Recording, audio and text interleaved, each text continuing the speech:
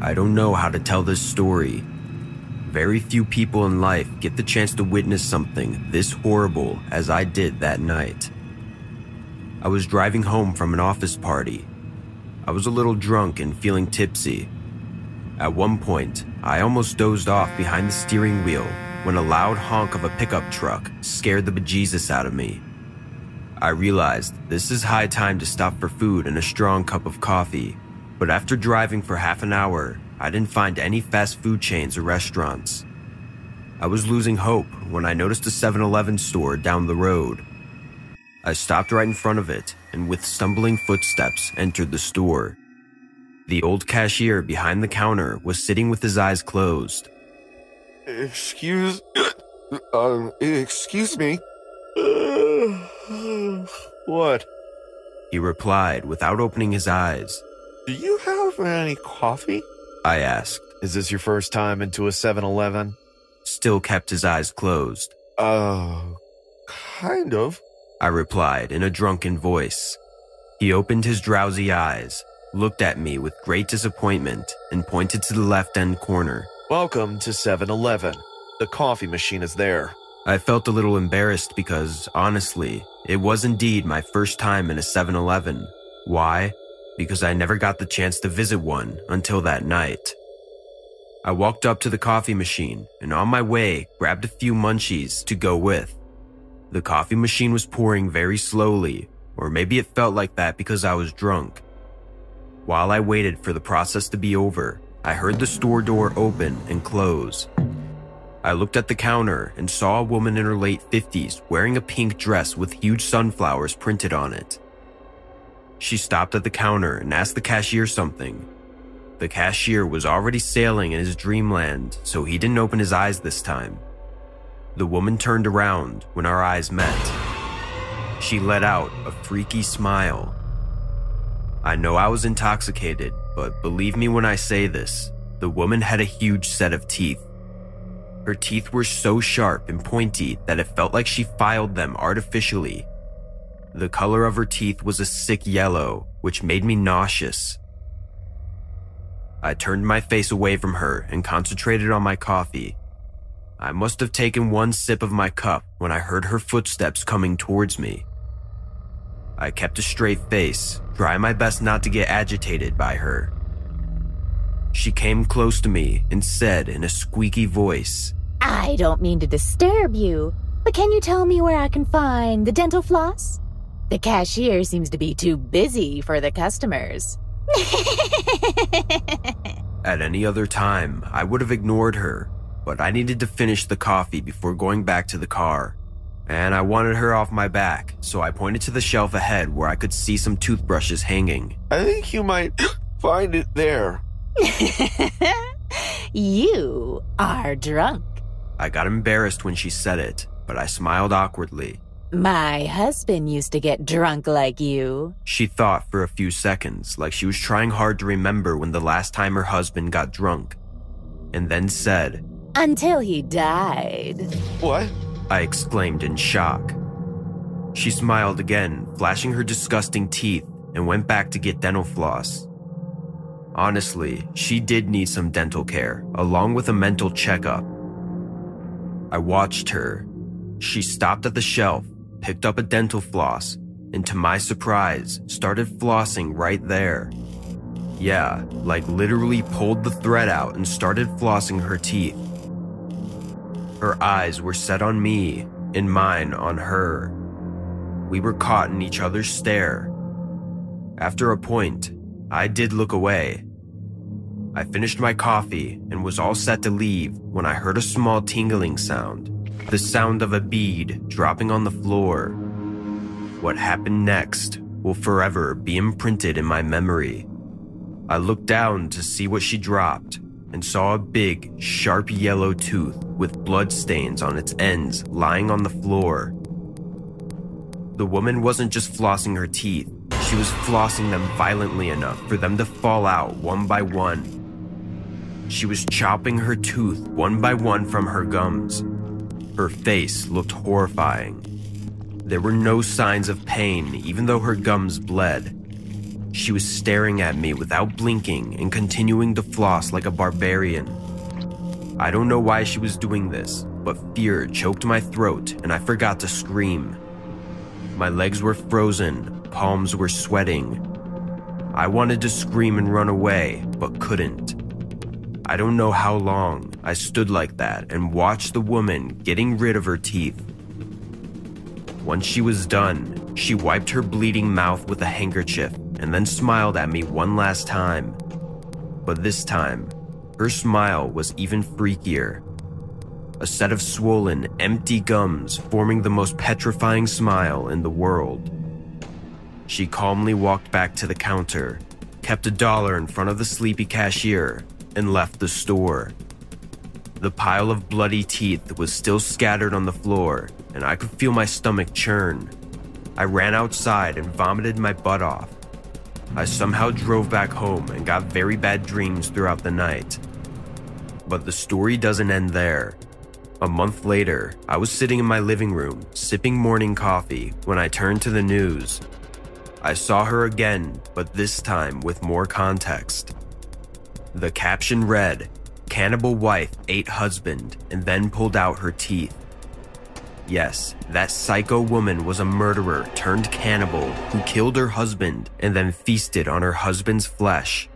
The news reporter also said that when the cops asked her why she pulled out her teeth, she laughed, saying, I punished myself for being a bad wife, but I swear, he tasted so mouthwatering. Hey guys, I hope you're enjoying the video. If so, please leave a like.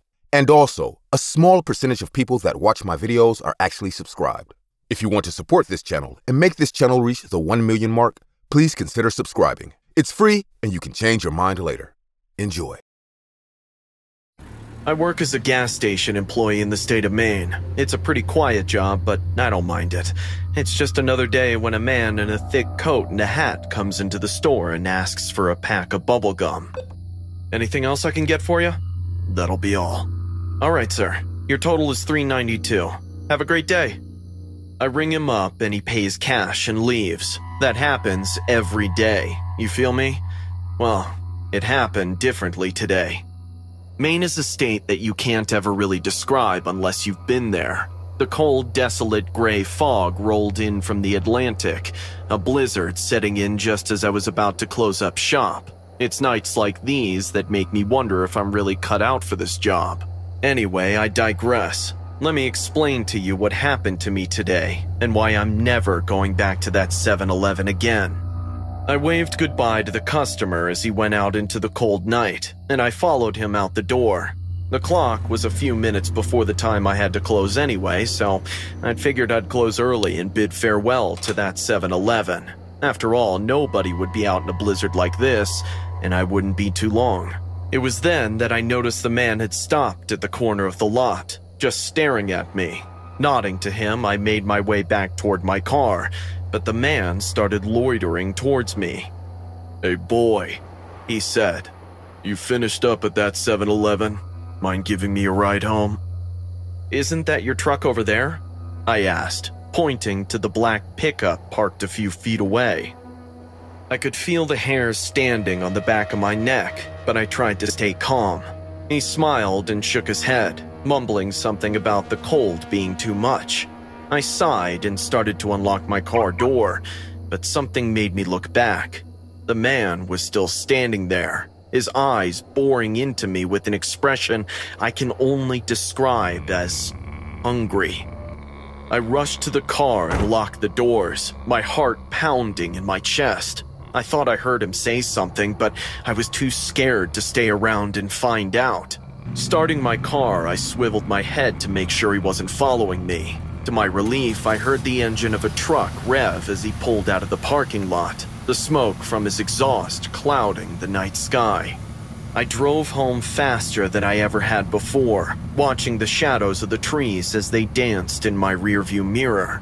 The skies quickly darkened as I settled in for my near-hour drive into the Maine wilderness to the next town over, where I lived. For those who don't live in Maine, I want you to imagine it. The cold, the darkness and the silence.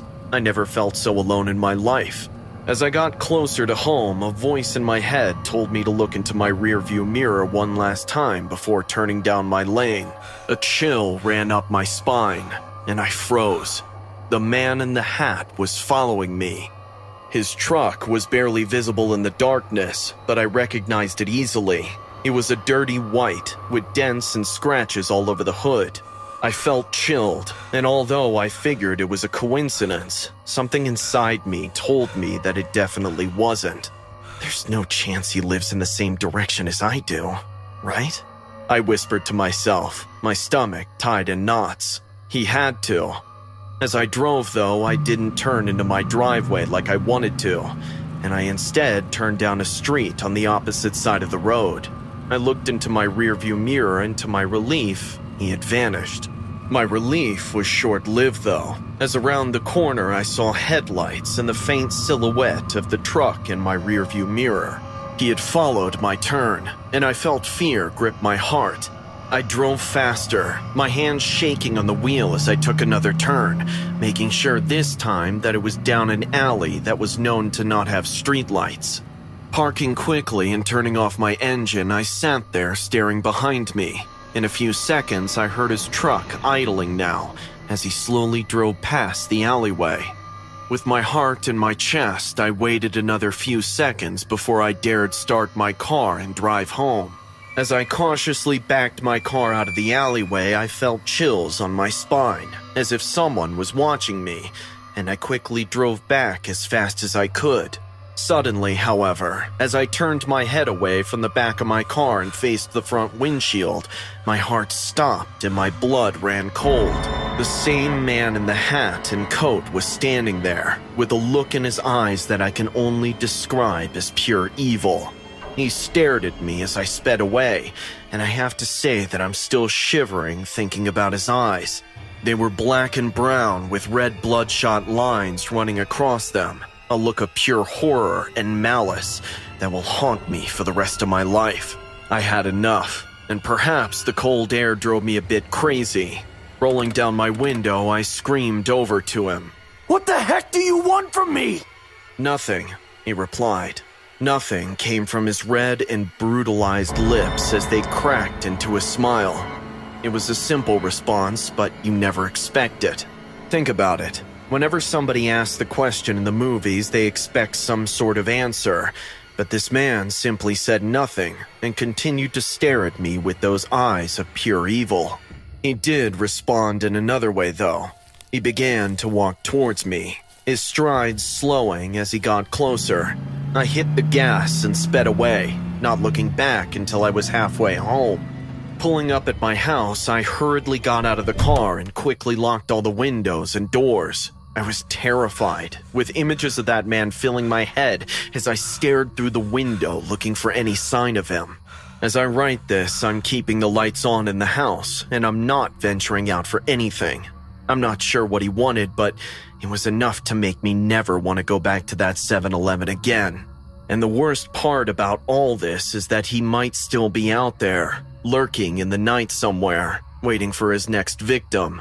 Or even worse, he could be right outside of my house as I'm writing this.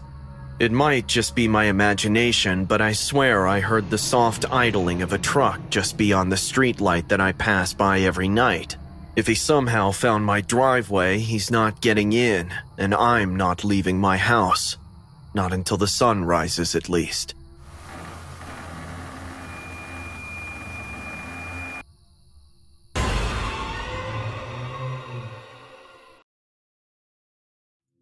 Hey, my name is Elodie, and believe me when I tell you I would do anything for my kids. I know all mothers say that, but I had a chance to prove it at 7-Eleven. It all happened one afternoon when I went with my kids to 7-Eleven. Their father abandoned us when I was pregnant with the twins, so I had to take them everywhere when my parents couldn't take care of them. That day, the boys had not gone to school because one of them was sick, and I suspected that the sister might get sick and infect her classmates. When we arrived at 7-Eleven, let's just say he didn't look sick anymore. "Mom, I want ice cream." Mom, if he eats ice cream, I want ice cream too. "It's not fair. I'm sick." Liar, you're not sick. Look how well you are. Guys... Mom, Claudette is bothering me. Tell her I'm sick. Don't call me by my full name. I'll call you whatever I want to, Claudette. Guys! You're so mean. I'm sick and you still yell at me? Kids, stop it. As soon as we get out of here, I'll buy you ice cream, okay? But only if you behave yourselves. Okay, Mom. Kids, am I right? When I turned around, a man was behind me. He had a generous face and a friendly smile. His eyes were wide open, and waiting for a response, he froze, staring at me. Oh, I'm sorry. You scared me. Yes, they are terrible. They're twins, aren't they? Hey, you should behave yourselves and not get Mom in trouble. Yes, sir. They seem out of control, but they're very good children. Well, we should get going. A pleasure, sir. My pleasure. Do you come here often? Sometimes. Have a nice day. Very uncomfortable, I left with my children from that section. That man was really awkward. Didn't you like that man, Mom? I think the man liked Mom. No way. Don't talk with people like that. That man was a creep. The next few minutes were normal. I didn't see the man anymore, and by the time I got to the checkout line, I had forgotten all about him. A few seconds after I arrived, the man stood behind me. Nice day, isn't it? Yes, sir. A little annoyed, I ignored him.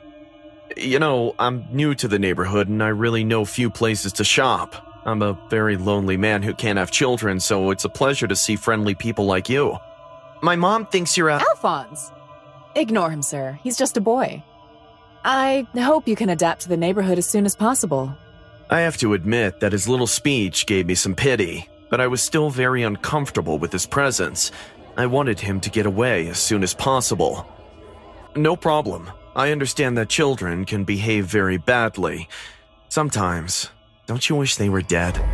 Hearing those words, my blood ran cold. I turned around, furious. What did you say? Oh, calm down, dear. It was just a metaphor. No one would want these angels to die, right? Sir, you are a sick man. Don't ever speak to me or my children again. Do you understand? Of course. Still smiling, as if what I had to say had not affected him. I am sorry for having such a big imagination. I will not bother you anymore. Still furious, I was about to turn away, but something caught my attention, and I had to tell him. Wait a minute. Is your little bag empty? You've been here for almost 20 minutes and you haven't bought anything? Besides, what are you doing in line? Are you following us? At this point, I was already screaming. Not only did I not care if anyone heard us, but I wanted them to. Oh, I guess I didn't get anything, did I? That means I don't have to wait in line to leave. Have a nice day. And with that, he simply left. When I went to turn it off, the cashier offered me to go with someone from security, which I accepted, and a man escorted us to the car. When we arrived, the security man greeted us and I opened my car door. I knew nothing was wrong, that the man was gone, but I still felt very uncomfortable. I put all my shopping bags into my SUV, and before I left, my son asked me to close it. Al, it's not a good time for this. But you promised me, Mom. Please, let me close the back door. You promised, Mom. Don't be a liar. Ugh. All right, but make it quick. I'll go start the engine. Yay!